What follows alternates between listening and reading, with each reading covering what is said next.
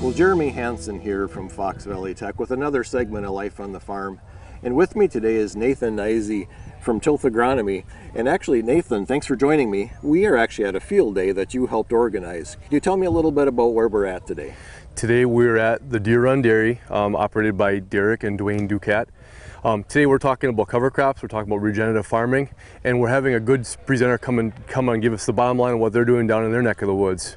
At the board meetings, we get to talk with Dwayne and all the farm growers about what they would like to see, and one of the things they want to have is different thought processes that we can practice in the Demo Farms Network, and different practices being different thought processes and how we can do different cover crops in operations. So Nathan, you're involved with a couple different groups setting up this field day, correct?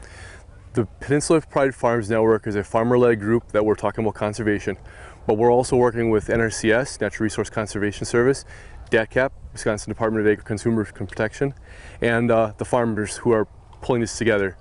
Working together, we're bringing this and sponsoring this and trying to bring forward new conservation ideas for the whole area. We want to try to inform the public and bring new ideas to the farmers that they can go and try on their land bases. And being one of the demo farms, Ducats have obviously stepped up to the plate and done their best for doing that. And also with me today is Rick Clark. Rick, you are our key speaker this morning at our field day. Yes. And you know, it's made aware to me that you're probably not from around here. No, I'm a little out of my element here, but that's okay. Yeah, could you tell me like where you're from, and you have a fairly large farm? Sure. West Central Indiana, so we farm on both sides of the Illinois-Indiana line. We are just north of Interstate 74, about 12 miles. So that kind of gets it in the ballpark of where we are.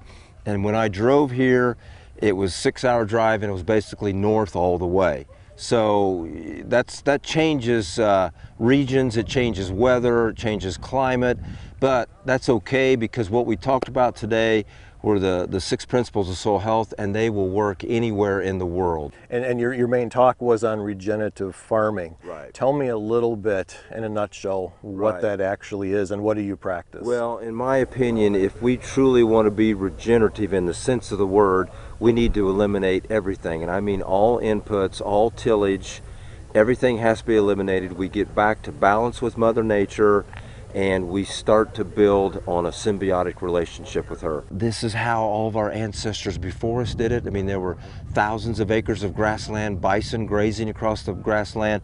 The fields were lush and healthy. I think if we use those same principles today, I think we can really start to build soil health and really make a difference for being a good steward of the land.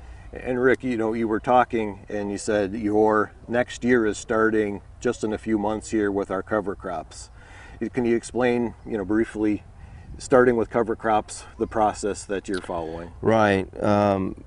Typically, when someone wants to start cover crops, they're using the cover crop as a defensive mechanism. And what I mean by that is, like, for example, erosion.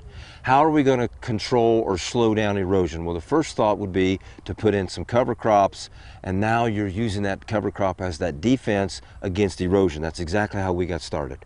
So then, as you are going down this road and you become more comfortable with using those cover crops year after year after year, it turns into an offensive weapon, because now we have totally eliminated all inputs on our farm. We haven't applied any synthetic fertilizers in over 7 years, and we are now utilizing the deep impact of the root system, the earthworms, all of these things that are helping to bring these nutrients back to the surface, and then those nutrients are released back into the profile, and they're pulled right back down through the profile for your cash crop to get a hold of. Yes, and a very, very well presentation. Thank you. And I really appreciate your time today, Yeah. so thank you so much. Well, this is one of the most beautiful places I've ever been. This Door County, Kewaunee County, this Peninsula Pride. I now know why they call the farm that, because they care about this land.